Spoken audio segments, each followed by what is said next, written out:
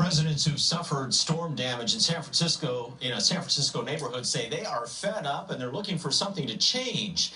For the past 2 weeks, some homeowners in the Mission Terrace district have been busy cleaning up the water and sewage that came into their homes. And it's not the first time something like this has happened.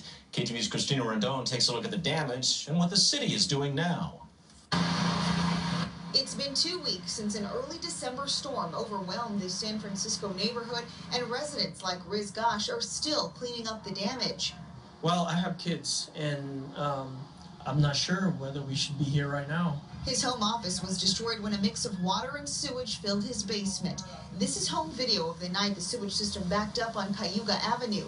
This morning, city officials surveyed the damage and met with homeowners. It was with Mayor Ed Lee, Supervisor Scott Weeder, and department heads.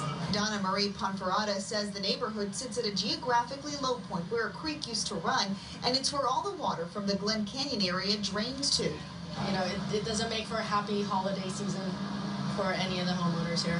10 years ago, the same thing happened during a storm. Public Utilities spokesman Tyrone Jew says in 2006, the city installed a connector line to help alleviate the flooding.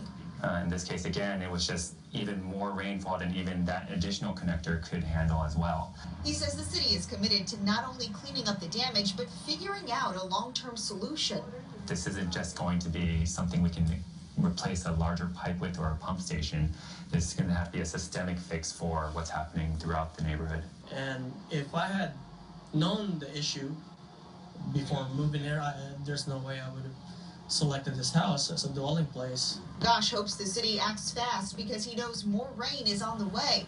And other residents just hope the city sticks to its word. Now it's just a matter of next steps and taking action and, you know, really putting some weight behind the promises. There is talk that some residents may get together and file a class action lawsuit against the city. The city, though, says in about 2 months they hope to start talking with residents here about figuring out that long-term solution. Reporting in San Francisco, Cristina Rendon, KTVU Channel 2 News.